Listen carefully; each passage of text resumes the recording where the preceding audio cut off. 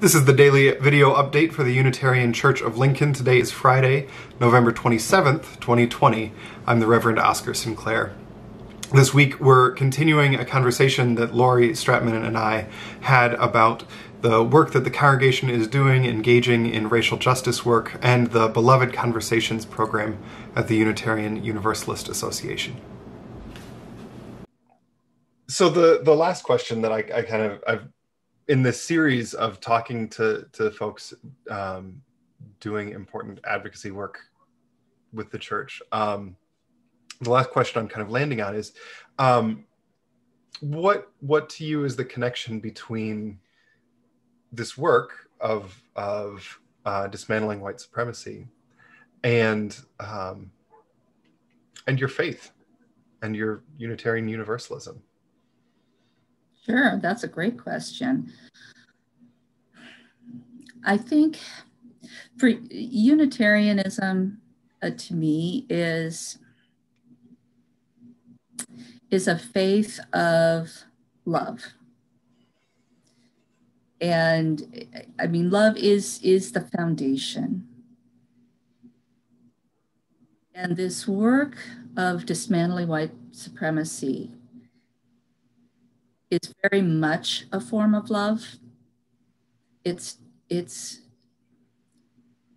getting rid of those vestiges of hatred and supremacy that have harmed our brothers and sisters for far too long. Mm-hmm. And so to me, it's an act of love. Mm-hmm.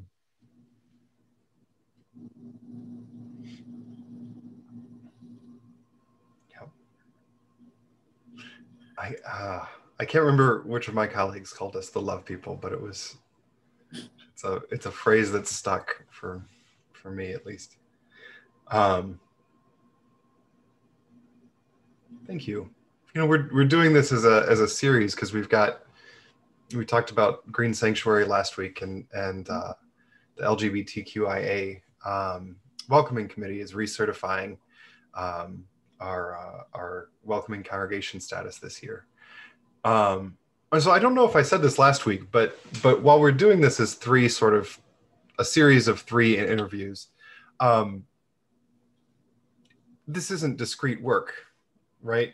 No, not at all. The work of dismantling white supremacy is tied up with what Becky was talking about last week, where if you lay down the flood map of Lincoln on the average income and demographics of Lincoln, it's highly correlated, and that's right in there with the work of dismantling systems of oppression. Mm-hmm. And welcoming recertification is right there too. So that's the conversation we'll have next week, I suppose. But thank you so much for your time. Thanks for doing this and for taking on this work within the church and beyond it. Thank you for letting me babble about it, and for all of your support in this as well. Thank you.